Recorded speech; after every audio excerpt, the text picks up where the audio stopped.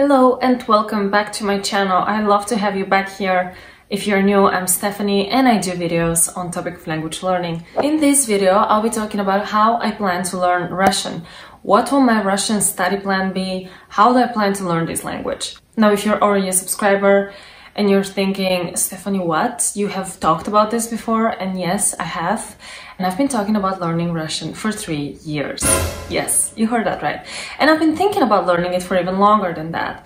So my story with the Russian language is super weird. It's really, when I was a kid and we were picking what second language to study at school, I just didn't want it to be Russian. There was something about it. As a native Bulgarian speaker, it sounds like it is a softer version of my native language, and so that's really weird. And sometimes we get these things with languages that are similar to ours, especially as kids, and we're like, what is that weird thing? And so I went through that, and I didn't really want to study it back then, and I felt that it was like a softer Bulgarian. Obviously that's so not true, you know, it's a different language, but the thing is that it just felt very soft to my ear, and especially the region of Bulgaria where I come from, we had a lot of more hard consonants, hard sounds in the west of Bulgaria as opposed to the east. And you know, people from the east of Bulgaria, they do have a lot of that softness in their speech, and so probably Russian is more natural to them. But back then I was like, no. So yeah, then at some point I decided, you know what, I should study Russian because this is actually gonna be super easy for me. And actually that's what tripped me up a lot of the time. I was thinking, well, this is gonna be super easy, so you know, why should I bother? I can always learn it later. And so I would always get distracted by other languages, such as the Romance languages. Like, I got a huge distraction there. And I have a lot of questions from subscribers asking me, Stephanie, why are you not learning Russian? And the thing is, I don't know. I simply don't know. It's really weird how I've wanted to learn it for years, and then I actually bought my first intro book to the Russian language, and I kid you not, I went back in my Amazon history to check that on the 3rd of October 2019. Yes, and I still don't speak Russian. You will know, if you're a subscriber, you'll know that I've never mentioned it as one of the languages that I speak. Whenever I do, you know, either the Polyglot speaking in several languages video, or whenever I do some video on another topic of language learning and I give examples, and you know, I will talk about Russian, but I will never count it amongst the languages that I speak, because I've dabbled in it. And that's all I've done since 2019 when I got the first book. All I've done is just simply dabble in Russian, and that's it. Just a little bit of dabbling.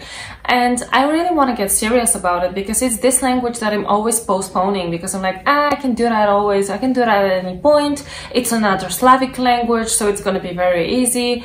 And so with 3 years of just dragging my feet and just dabbling, I feel like creating this study plan, you know, will not only help you guys, you know, anybody who's interested in learning Russian, but it is also going to be helpful for people that are just wondering about how to create a language study plan.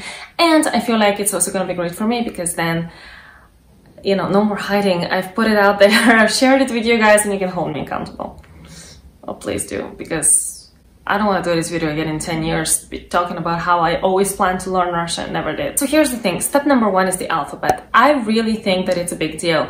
And I know there's some people that disagree, and they're like, well, I don't want to start reading right away. I just want to start with listening. That's what I found best. I've had a few comments like that.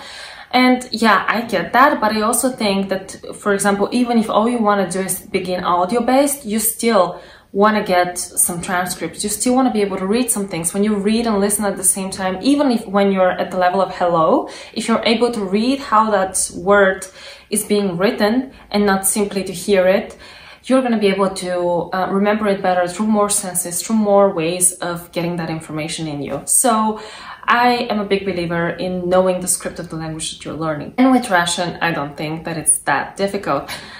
And yeah, you might be thinking right now, what the hell, you're a Bulgarian speaker, you also write in the Cyrillic script, like what? And yeah, I hear you, but I learned a Latin script, for example, to be able to learn English.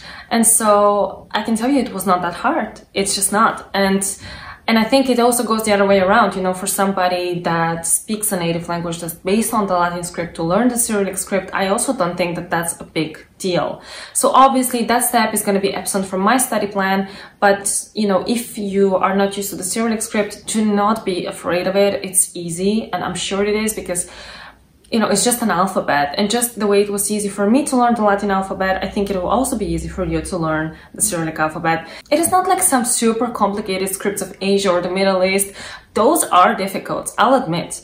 But when it comes to just learning another alphabet that's, you know, relatively simple, I don't think it's a big deal. So I think the most important thing here, if you don't know the Cyrillic script, is to just get over the hang-up of, oh, it's a different script, oh, it's difficult. No, it's not. Trust me. So first thing I'm going to do is I'm going to create a schedule, and I'm usually a person that doesn't work with schedules. I'm a person that works with like kind of studying whenever I feel like it, but in this case I feel like I need a schedule. And why is that? Because otherwise, as I told you, I have a problem with Russian. I always postpone it in favor of other languages. I always like push it to the back. So what I want to do is I want to create a schedule, and I'm not going to have a schedule in terms of as much as like I'm going to study at a certain time every single day, but I'm going to have one that says that I need to dedicate 15 minutes of Russian every single day, unless I'm traveling or something, because I like to keep flexible, and I like, whenever I have rules, I like them to be on regular days. I do not want to have to, like, for example, if I'm going through something in my life, or if I have like a lot of holidays coming up, or if I'm doing a lot of travel, or if I have something huge at work, I do not want to make myself like, oh no, I have to study Russian, and to have those negatives feeling about it. But on a regular day, on just a normal day, I have to do Russian for 15 minutes a day.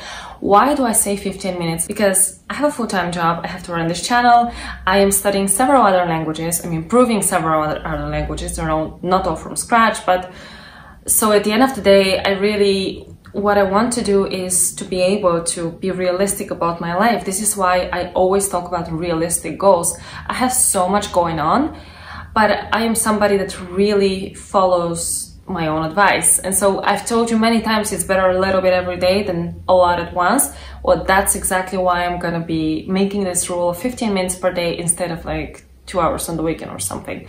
I really believe in that. I really believe in like a little bit every day.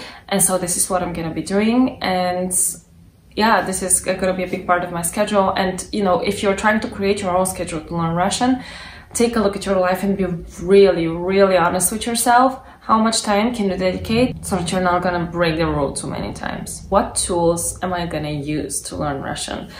Yeah, see, here's the thing. It's a language, like I said, that is super similar to my own, so I am gonna have it even more input-based than usual. If you've seen my video on how to learn a language, you know I'm super input-based, and in general, comprehensible input is something I'm a huge believer in, but for Russian, it's gonna be even more important for me because there's so many things that I can already understand. I've always been able to understand a huge part of the spoken language, so it's also one of the reasons why I've been postponing learning the language for so long, because I'm like, I already understand so much. Yeah, as a speaker of another Slavic language, that's what's gonna be. And if you're also somebody that's aiming to learn a language within your own language family, then this video can also be super helpful for you, whether it is Russian or something else. But what I'm planning to do here is I have this book, the one that I told you that I purchased back in 2019. Here it is. Well, it's not a book, it's like a course with several books in it and discs. This is one of the little booklets in it. It's like the advanced one. There's also a beginner and intermediate one. And as you can see, there's just like a bunch of conversations and also a bunch of like little grammar notes and drills and stuff. I'm not saying that I'm going to do all of it.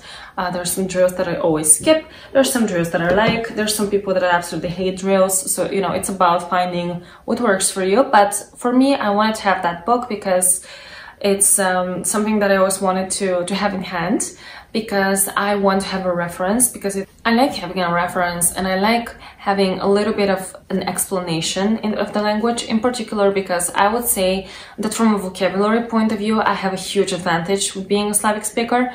But Bulgarian works super differently from other Slavic languages from a structural and grammatical point of view. So the way that things are said in Russian, the way that you express yourself are very different than the way that things work in my native language. So really the only advantage I have here is the vocabulary, and so I'm gonna milk that advantage as much as I can, because I already know so much vocabulary, because it has a common root, you know, with with words in Bulgarian. But when it comes to the structures and grammar, I like a little bit of help in terms of I like to look things up, because I need to know why things are a certain way. Which actually, when it comes to Russian grammar, because Russian is a language that has very complicated grammar, it's famous for that, you know, all of the cases and the verbs of motion and the verb pairs and just so many different things. It's insane. So I really think that it works very differently from my native language, which barely has any traces of cases. So what I am going to do with Russian grammar is I'm not going to be too focused on it. I am going to be utilizing that living language book that I showed you to just simply look up certain things, look up certain grammar points whenever I care about them, because as I've always said, you don't have to look it up, but I want to, because I would just be way too curious otherwise, and I need to scratch that itch. But I'm not going to go over those things where you have like verb tables and stuff like that, or for example charts with case endings. I did that for German back in the day when I was studying in school, and I didn't know better, and I've never learned the language by myself, and so I did those charts and tried to memorize case endings, and it did not work at all. So what I've learned from studying German and Greek and other languages that have cases, I'm gonna apply to studying Russian, which is that I'm not gonna memorize case endings, and I'm just gonna let cases come to me through lots and lots of input. I am gonna be reading some notes on cases and like, when is that case used? And I'm gonna be like, oh, okay, that's interesting. But that's about it. That's about it. Just to scratch my curiosity. No memorization whatsoever. And I feel like this is important to say if you're studying Russian. Please, please do not try to memorize case endings or conjugations or stuff like that. It does not work, especially even if you're able to memorize it, you're not going to be able to use it in speaking later. It doesn't happen with memorization, it happens with practice, with input, and with stuff like that. So that's what going to be my approach to Russian grammar. I'm also going to be doing some Russian books. I think I'm going to start with this one, which is a two-language reader between Bulgarian and Russian, and it's about like stories of knight errants, you know, that you go on their adventures and stuff like that, so it should be pretty easy. There's that comparison to Bulgarian, which might be helpful in my case. I did not look for it. I didn't look for like a bilingual book. But I just found it in this bookstore and I was like, why not? I don't think you need a bilingual reader to learn it necessarily, but yeah. Anyways, this one I'm going to be using in addition to the intro course that I showed you by Living Language. And by the way, it can be by ASML, by Teach Yourself, whatever, doesn't matter what you pick. I'm a big believer that when it comes to intro books, just pick the one that looks the best to you and whatever. Doesn't matter where you get your basics. But yeah, I think this will be interesting for me in terms of like reading this little book. It'll be not too difficult, hopefully, but I also have a difficult one right here on my pocketbook. I don't actually have it in paper, but it's Anna Karenina, and it's a book that I did this experiment and I talked about it in my reading video.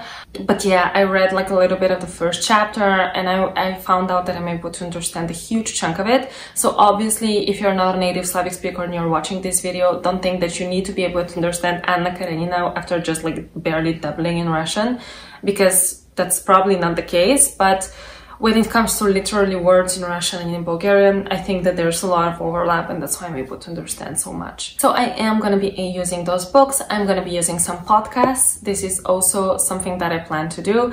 I have talked before about how I like to find them on Castbox because it's super easy, much easier than on other podcast platforms to just find the podcast you're interested in listening and then you can listen to it wherever. But in terms of browsing, Castbox is super easy. So I found a few. I have no idea if they're good, but as I said, I'm just starting, so we'll see. I also found some YouTube channels. that I'm gonna list in the description below that I think are gonna be helpful with learning Russian. I can't vouch for them. This is not one of my videos where I do recommendations. I'm just sharing what I found and what I intend to use. Is it gonna be good or not? I don't know. The only thing that I know is gonna be good for sure is Easy Russian, because I love easy languages. If you follow me, you know that. And I also plan to use a lot of link because it's gonna help me find interesting resources. As I mentioned, I'm a beginner in Russian, so there's so many things that I don't know. And in terms of like, I don't know what the best resources are. I feel like on Link, I can get a lot of links to interesting podcasts, to interesting news, or like authentic content in Russian, and it's gonna save me a lot of that search time. And as a beginner, I really appreciate that. So check out the link in the description if you're interested to use Link as well. I do like it quite a lot. I'm saying that as a person that genuinely thinks that this is going to be a very good idea. I'm not sponsored or anything like that. I just think that it's a good place to start if you don't really know what to find. Steve, if you are watching this, let's collaborate. Another thing that I'm going to use for learning Russian is going to be movies and TV. I use that a lot. You already know that. And there's a lot of Russian TV shows that I want to check out, like Kuchnia, for example, is one that I've heard recommended so many times, so I am gonna check that out. I also, you know, there's a lot of like audio in Russian on Netflix, be it original Russian content or stuff that's just dubbed in Russian. So I think that that's gonna be very helpful for me, and I'm gonna try that out as well. I do learn with movies and TV a lot. It's how I learn colloquial language and idioms and expressions, and how I train my listening, and then in turn that really helps with speaking. So I think it's gonna be amazing. And so the order in which I'm gonna be doing those things, I'm not gonna have a set schedule. Like I said, you only rule 15 minutes per day, but it doesn't matter what it is, whatever I'm able to do. Sometimes the easiest thing to do is listening while you're doing other activities. Sometimes I'm gonna be able to sit down, do living language and see some grammar notes and explanations. Other times I'm gonna be able to sit down and read a book in Russian. Sorry about that, my neighbors are up to some, I don't even know what. But anyways, it's, excuse the noise please, I'm gonna be doing that. I'm gonna be doing also a lot of reading some days. So it really depends on what I feel like doing each day, because it is a language that I already feel I understand. I don't feel like I have this need necessarily to marry myself to a certain routine. The only thing that I would like to do is I would like to finish the living language book as soon as possible, because it's more intro, and then I can dive into more interesting materials. And lastly, I cannot wait to speak to my Russian friends. I do have quite a few Russian speaking friends, and I do want to practice output with them, but we'll see when that can happen. For now, I'm going to be focusing a lot on input, and then later down the line, when I feel more comfortable with the Russian language, I am going to be practicing speaking it. I don't imagine that it's going to be very hard in terms of pronunciation or stuff like that, because a lot of the sounds found in Russian are found in Bulgarian, and the ones that are not, I just need to soften up my speech a bit. So there's that, and this is my plan on what I intend to do to learn Russian. Wish me luck, and I hope that I can do a progress video at some point. I hope that I can stick to this, and I hope that I will finally learn Russian. After so many years of intending to do it, here's my moment. I can't even believe how long it's been since I thought about learning it first. I can't even believe how long it's been since I ordered my first book in Russian, and I really hope that finally I can start to do this. So if any experienced Russian learner is watching this, please let me know in the comments what you recommend in terms of resources, in terms of tips and tricks, anything. I'm starting a new journey here, and I wanted to make this video to show you how I plan to go about it, but there's so much to learn. I'm sure there's so many resources that I don't know about Russian. So please let me know in the comments if you like this video. Please give it a thumbs up and hit the subscribe button so you can see more videos like that from me, and of course hit the notifications bell so you can know when I upload the next one. And I will look forward to seeing you in that next video. Wish me luck with Russian, and see you soon. Bye. Oh, and look what I found. I forgot to show you this. Isn't it super cute? It's like this super old Bulgarian Russian dictionary that's, oh my god, it even smells old. It's just this. Look at that paper. I love it. I think it belonged to my grandmother. I'm not sure, but I think it's super cute.